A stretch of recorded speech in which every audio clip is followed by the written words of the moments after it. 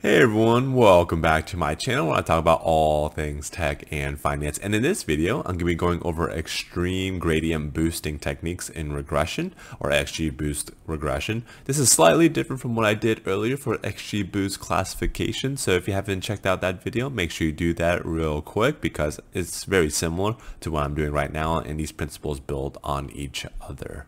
So let us start understanding how we can actually build an XGBoost regression tree in its most simplest form. First thing that you want to do is initialize your prediction, and your prediction in this case will be starting at 0.5. This is true for both regression and classification regression trees. So why would we even need the initial prediction in the first place? Well, first off, you would use this prediction in order to calculate the residuals. You would get the incoming observations, subtract the Y values incoming observation from your initial prediction, and that will be your residual. And then once you have calculated all of your residuals with all of your incoming data to train up your given tree, you would then calculate a similarity score, which the equation is up on this screen.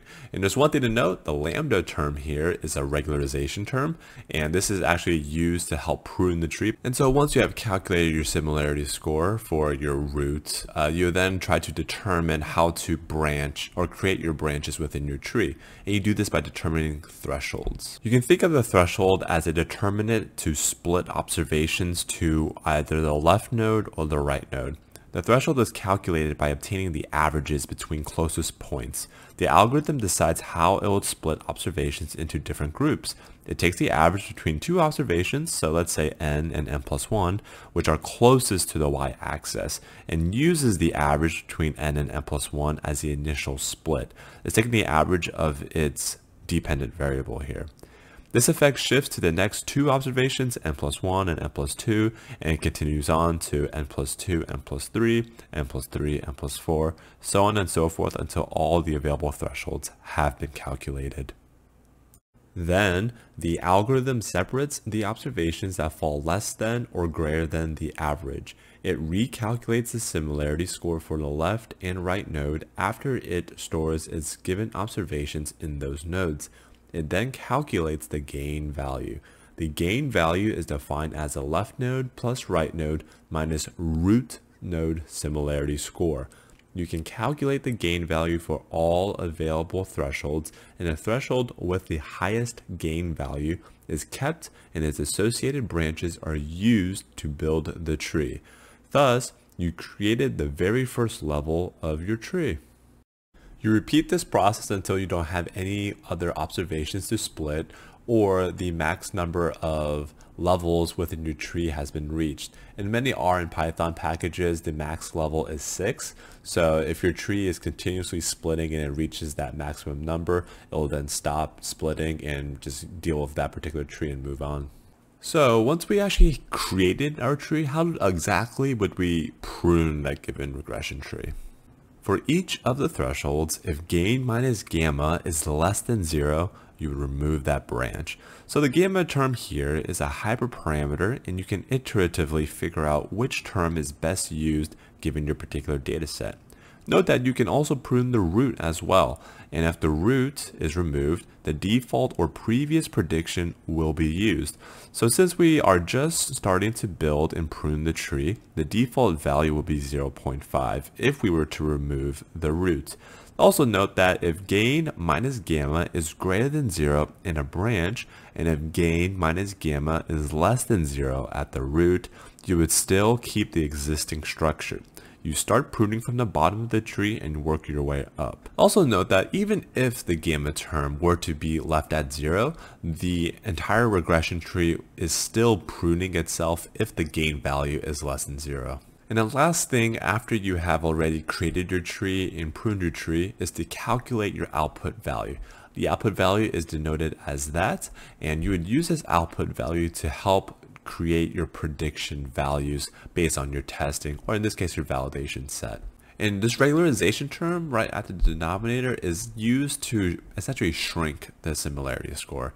And if you think about it, once you have a smaller similarity score, you can therefore have a lower gain value, and this helps determine whether or not to keep that given branch. So this regularization term is really useful when it comes to being a more conservative or having a more conservative tree when it comes to calculating your predictions. And so when it comes to creating your predictions, you'll first calculate your prediction value for each of your observations and judge how close the predictions are to the initial prediction. And so hopefully this new residual is shrinking toward the initial prediction, thereby having a more accurate model. The prediction, or the residuals, the new residuals in this case, is calculated as the initial prediction plus the learning rate, otherwise known as eta, and multiplies by the output value, as I mentioned earlier. These predictions are used in the next process of the tree. So based on the newest residuals you have calculated from the prediction value, you then build another tree. You repeat the same old process for this new tree, and you repeat this process for n number of trees or until the residuals are minimized and so close to zero that there is minimal improvement. Okay, so this is going to be my demonstration on XGBoost. So over here, just remove everything, clear out all your global variables and all your hidden variables, load in your libraries, caret and XGBoost, set your C to whatever you would want for reproducible code. And this is the column names, which I am going to be using to name my specific data set. I'm reading in my data set from this URL, and that's the communities data. The data looks something like this. It's coming from this repository. Very interesting stuff. There's 128 features, I think, yeah, right here. And there's about close to 2,000 observations, 1993 observations. And I am trying to predict the violent crimes per population numeric variable. And I have all these other variables that are numeric, and some of them are strings, but I will cast them on over or essentially just remove them. So anyways, I read in the data, and I changed the names of those column names over here. And as you can see, some of the data has these question marks, and that's totally fine. We're gonna be removing our community name just for all intents and practices purposes, because when we're actually predicting, it might actually have like a, actually no, it really doesn't matter, but I'll just be removing that since I don't want to go ahead and one hot encode the variables we have over there. But anyways, let's do a summary of the data. As you can see here, just really no NAs, and I was checking through, there weren't that many NAs until I was trying to convert or cast my data. I just removed my community names here, but essentially cast my data to as a numeric. And then if you do this summary of your data again, we can have some NAs here. But the great thing about XGBoost or any type of regression type tree or trees in general, random forest, AdaBoost, you name it, is that it can handle NAs. So I will largely leave those NAs in the data set. We don't need to do any imputations there. Over here, doing the typical training testing, I did the 80-20 split there. And so this is where we're getting into the grid side. And as you saw in my classification video, I go into more depth. And these are pretty much the exact same observations or features or tuning features that I've used. But high level overview, these are a number of trees. This is the size of the tree, the height, if you want to call it that. Eta is a learning rate, and of course you can parameterize that as well as see which ones work best, and then you can go to an exact point based on your data set. Gamma, I left it at 0. You don't need a prune, but it's technically already pruning if the gamma term is at 0, if your gain value is less than 0. And then these are just featuring our sampling weights, subsampling, and then minimum child weights. And then, essentially the larger it is, the more conservative the model will be. And you can check that up on the documentation. There's a lot of other features you can potentially use for XGBoost. Number of rounds, watch lists, save period, save name. Yeah, under the parameters, yeah, right here. Max depth, min, child weights, so on and so forth. And you can read further on that. It does have the documentation associated with that, number of parallel trees, so on and so forth. So I stuck with the, let me load that and then load that. So run that, grid tune, train control, cross validation, threefold, and then allow parallelization in order for this to run really, really fast, or just use all of my available cores on my machine. Train data, -127. This is the essentially getting the first 126 features, and then the Y variable, that's just my dependent variable, which is, in this case, let me do like I think it's like string. Yeah, let me just do string, see if that happens over here. And oh, it's very truncated. I can just do a tail. tail that, and then yeah, this is what it's going to be predicting. So these values, if we do like a real quick hist of train data, or just do data in general, and that's fine. Do that, and then this is what the data set looks like. And as we see here, this is just like a right skew distribution. Doesn't really affect us too much, but it is heavily weighted, or more so weighted toward anything that's less than 0.5. So that's just like a heads up on that. But nonetheless, we will be using, we'll just be training on this particular feature. And let's actually run the training sets here. We're just passing in our train control tune grid, our grid tune over here, and method is XGB true, and then just print out the training output, which we see over down here. This will take less than 15 seconds. So let's let that run. And then storing everything to an XGB tune, and we can just print that out. And these are our results. So it knows that this is a regression type tree because we are having these statistics. We got RMSE, R squared, MAE. And just judging by these values, the R squared value, 0.6, it's horrible.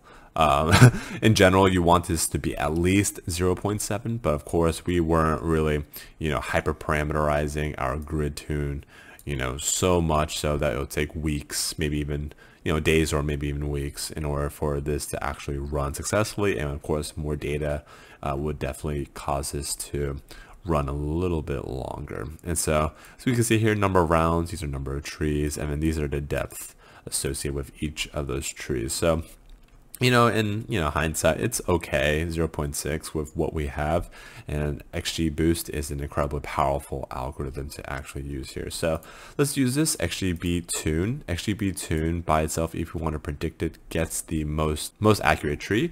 So in this case, if we do XGB tune, and then there should be like a best tune over here. Best tune, yeah, no, it's 500. 4, so that's 504, so it'd be this one. This is the best tune right here. It'll use this particular tree in order for your prediction functions to work. It'll use that particular tree to get your prediction output. So let's use that prediction. And then these are the various statistical output that you would use to evaluate your regression model. So we have mean squared error, mean absolute error, and root mean squared error. And I already noticed that Caret already had a few of these functions involved, so I just went ahead and used the default functions. It's the exact same thing if I were to write it out like I did for mean squared error. But yeah, this is the values of those specific observations. And so when it comes to communicating with others, it's actually really useful to just use like RMSE or root mean squared error, because you are standardizing your variables, in this case converting a square to in this case just itself. Yeah, so when you're communicating with a CEO, CFO, CTO, RMSE makes understanding the data a lot more applicable. So yeah, that is basically my quick demonstration on how to apply XGBoost and understanding what XGBoost is in the regression sense. So if you like what you saw, make sure you leave a like, hit that subscribe button to see more future content similar to the machine learning realm. And if you made it this far, thank you so much for watching. I hope to see you in my next video.